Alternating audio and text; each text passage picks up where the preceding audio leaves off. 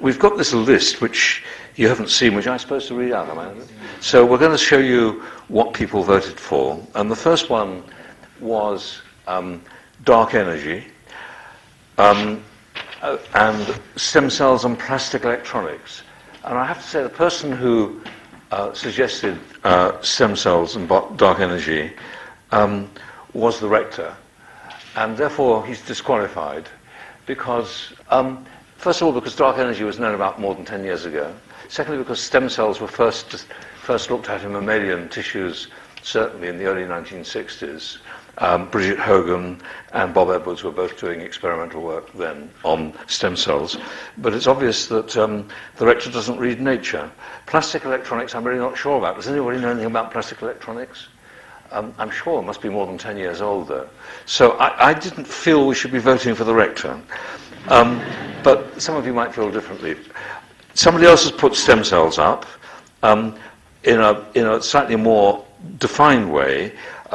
This, I think, was to suggest that you might use stem cells for specific situations, particularly for diabetes therapy and Parkinson's disease, which has been a hope particularly enhanced by a paper in Nature about 2 years ago. Moving on, minimally invasive surgery and novel stem cell therapies. I think that was Aradazi, was it? Yes.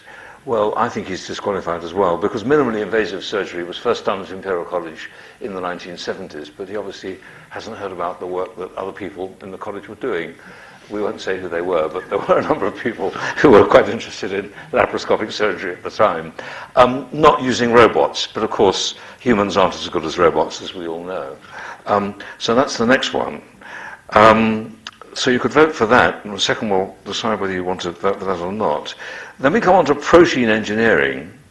And I'm not sure who proposed this. It's rather sad that none of the people who proposed these from the senior academic part of the college actually have come here to defend their suggestions. But the idea that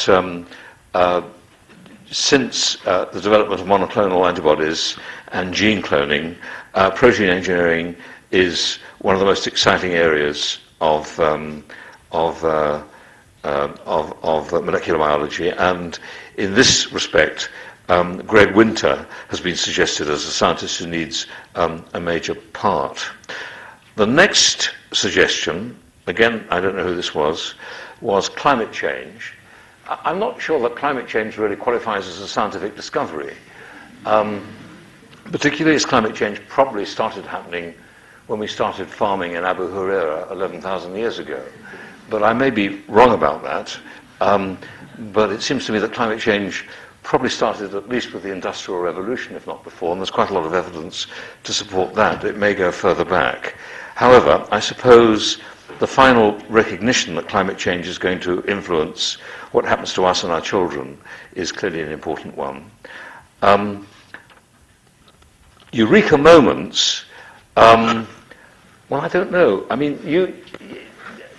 which of you doing a PhD feel that you've had a eureka moment?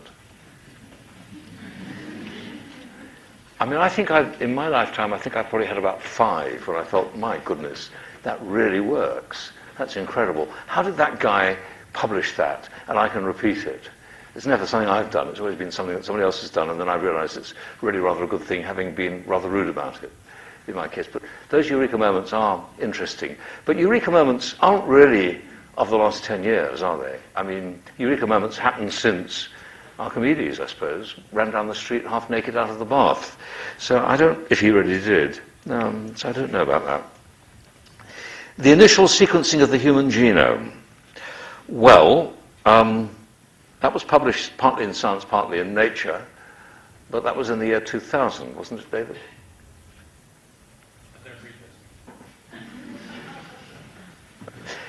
I think it's disqualified on the grounds it was 11 years ago, but maybe I'm wrong about that. But 2001? Yeah, okay. So, yeah. I mean, you could argue, what use has the sequencing of the human genome been to anybody in the room?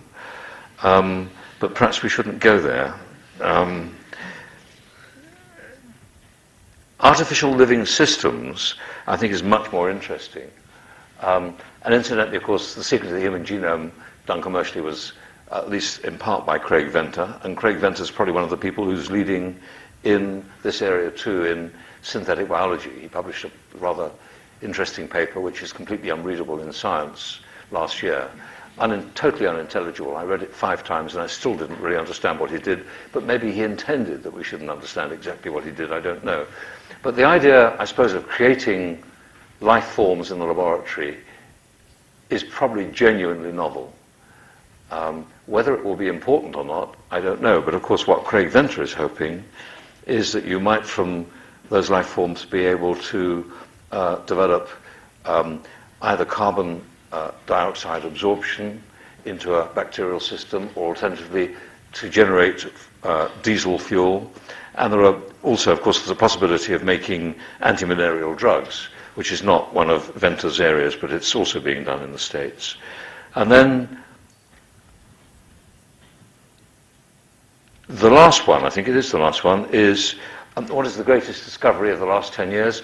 The greatest discovery of the last 10 years is that nobody can say what is the greatest discovery of the last 10 years.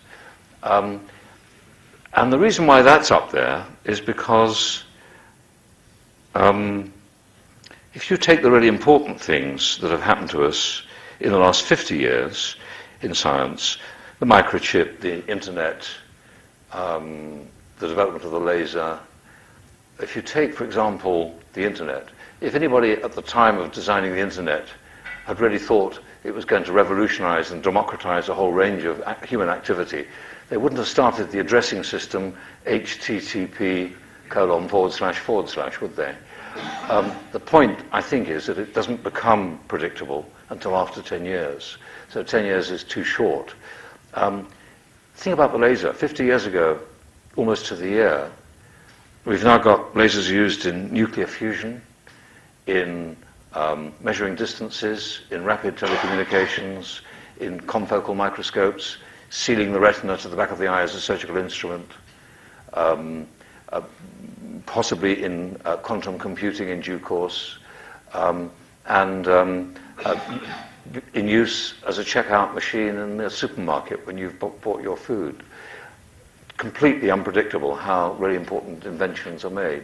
So there you have it. Well, I think they're going to all be on the board at a time, are they? I hope.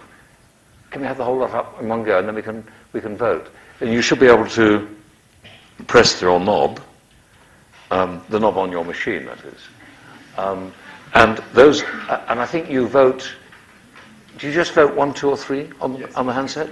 So you've got 10 votes, and there should be a list. If you turn the handset on, which I've done, I forgot the 10th one, which is pluripotency in stem cells, which was suggested by Christian van Ooyen, and I don't know why I forgot that. So that is your 10th one. Do you have a graph? Well, there's the result. How sensible.